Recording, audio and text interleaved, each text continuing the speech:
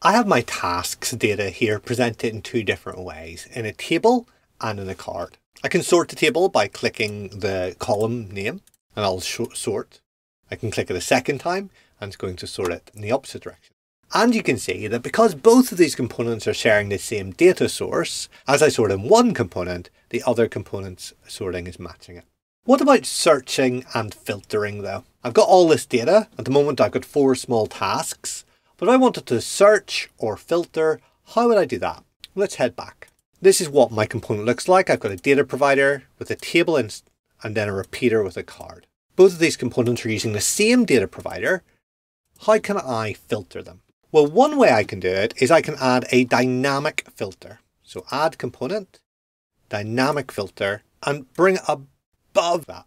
Let's publish that and refresh our page. Now that I've got this filter, I'm able to add a filter expression and say, well, the name starts with record and confirm. And it filters the data. So dynamic filters allow our users to dynamically filter the data when they need it. They can add filters and remove filters as they go. But we can also pre-prepare filters that can be applied easily. Let's see how we do that. Let's delete our dynamic filter and let's surround the whole of our component with a form. So let's add a form and bring our whole component inside it. The next thing I want to do is I want to add a text field. I'll add a component, a text field. I'm going to place it just above my table there. I'm going to tell my form, I want you to update, and the schema that I want it to be on is the task. So now when I go to my text field, I can set that to the name, the task name. Now what I want to do is I want to go to my data provider and define a filter.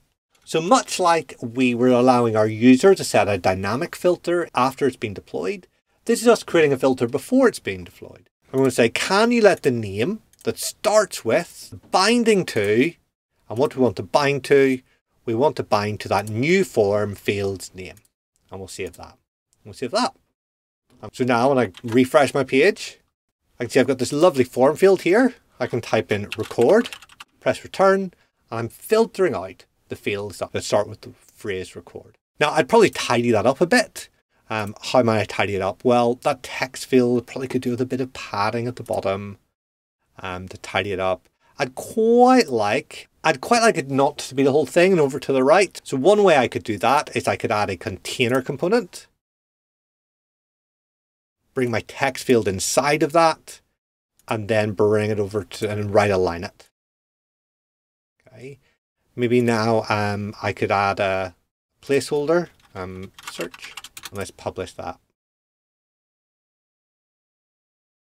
Okay, so that's looking a bit better. So let's do edit, press return, got this chord, and I can still do the sorting. So now we're able to filter, search, and sort our data with these components. There's quite a lot of complexity in building that, and it's one of the ways where blocks can help us out.